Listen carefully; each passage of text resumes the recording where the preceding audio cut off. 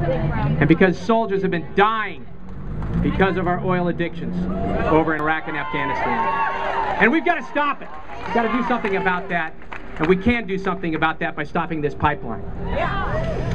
It's our oil dependencies that have put us so very, very vulnerable over there. Do you know, and most people probably don't realize this, that over 1,000 American lives have been lost in Iraq and Afghanistan moving fuel through the combat zone? And I know, because I was the guy that, working for General Petraeus as a senior logistician in Iraq, I was the guy that was running most of those convoys.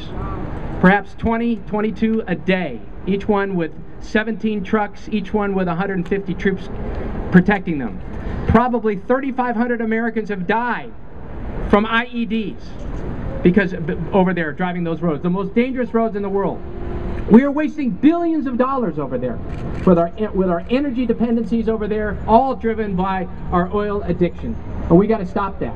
Do you know that perhaps $20 billion a year is being spent just providing the energy for air conditioning in Iraq and Afghanistan? 20 billion. Think of the good what we could do with that money. Think what we could do with that. Now, DOD talks about taking $100 billion off the plate. A great way to start is reduce our oil dependency. But why soldiers like me are also concerned is, who do you think is funding our enemies? Exactly, we're funding both sides of the war. We provide $1 billion a day to our enemy, and what are they doing? They're taking a lot of that money, they're giving it to the Taliban and Al-Qaeda, and they're building bombs to kill us, kill American soldiers, and they're successful. And we've got to stop that. We can absolutely do that. And we need to develop green technologies to reduce our dependencies, to get those trucks off the road, and save American lives. Those green technologies, the green technologies we develop, we can look at Afghanistan as an operational energy test bed for our nation. We can do things over there that take trucks off the road, that save lives, that bring the troops home sooner, that end the war sooner, and then exploit those technologies here to take on the greatest threat to our national security, which is our over-reliance on foreign oil. Are you with me on that? And finally, as a soldier, we talk about CO2 emissions and climate change.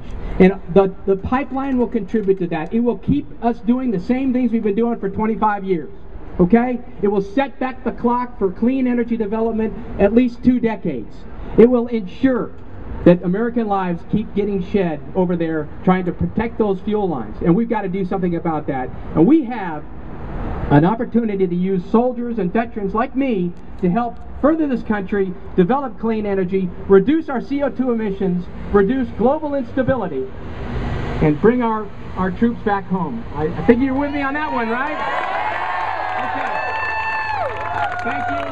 I just want to conclude. It really comes down to this: CO2 emissions, clean water, a green economy, and American blood.